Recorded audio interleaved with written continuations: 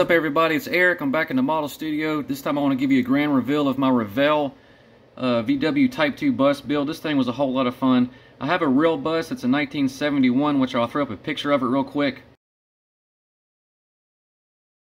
I didn't want to do a complete replica of mine because it's not the right year. I believe this is about a 77-ish.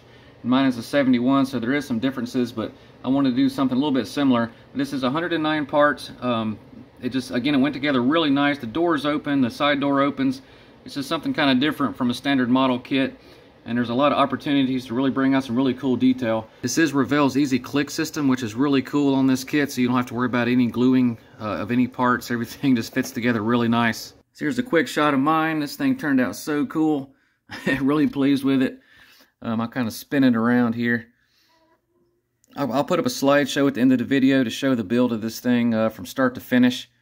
It's got some nice faded paint on it, some rusty drips. Get this nice weathered look. I used the salt method once again like I did on my rust duster. If you guys haven't seen that video, check that thing out. I'll put a link in the description. That car was a whole lot of fun to build, it's the AMT 71 duster. But anyway, so I used the 2X primer, flat red. I painted the whole bus with that. Then I taped off the top. I was going to do the bottom green first. So once that primer dried, I sprayed it with some water. I sprinkled down where you see the rust with some salt.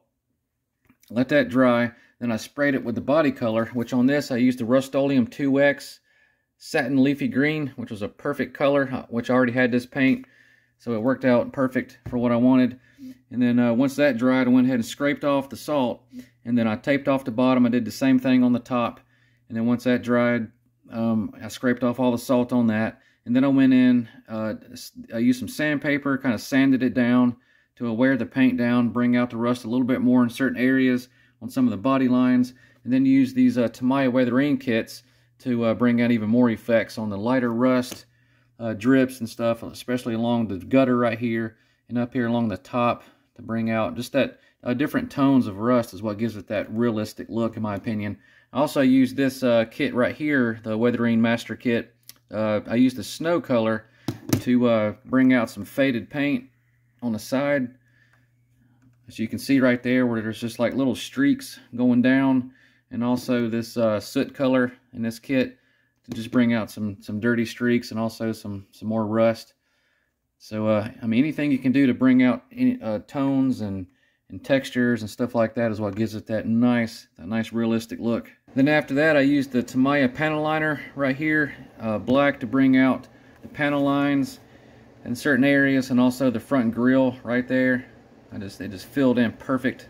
It does come with a decal for that, but I figured it looked a little more realistic to just use the panel liner. I also used that on all the body lines, like in the back there, and also inside the little vent, to give it more of a 3D look where it looks open, because these are air cooled, so you want that air to be able to flow through.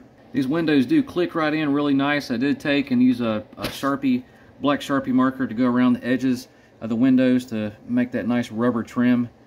Just for that extra added detail. Quick shot of the bottom of it. Got them rusty heater boxes right there, just like mine has in real life. Got the rusted muffler. And I used a little bit of dry brushing with a Tester's enamel rust color to get the effect on the heater boxes right there, and then went over it again with the weathering kit to bring out some different tones of rust. To get these cool rust effects on these little chrome parts, these little small chrome parts, I just basically covered them with some quick shine to make kind of a sticky surface, and then used this Tamiya weathering kit again. I just kind of scraped up some of that orange rust color, and then used a toothpick and just kind of dabbed it on there a little bit, and then let it kind of drip down and make some blotchy rust spots. And then I used the Tester's enamel rust and dabbed on there to get that texture. I did the same effects on the rear view mirrors, the headlight chrome rings right there, and the front emblem. To get the nice weathered look on the interior, I just hand painted the seats with a Tamiya flat tan color, and then went over it with a wash of NATO black and brown to kind of bring out some dirt and some wear marks along the seats right there. Just gives it a real nice, realistic look. Just have the spare tire sitting in the back. You can do the spare tire either in the back or on the front, but I wanted to put the emblem up there, so I decided to do it that way. But I'll try to get a shot of the interior. Again, you'll be able to see it in the slideshow, but you can see them dirtied seats, and I dirtied up the door panels. Here's a quick shot of the engine. I did go in and add as many details as I could. I also added plug wires in here. It's kind of hard to see, but you'll see it in the slideshow. I popped open this driver's side door so you can see how this kid does have opening doors. It's really sweet, so you can see inside that nice interior. But anyway, this thing was so much fun to build. Had a blast with it. I can't wait to get started on the next kit. Got some things in the works if you guys want to follow along.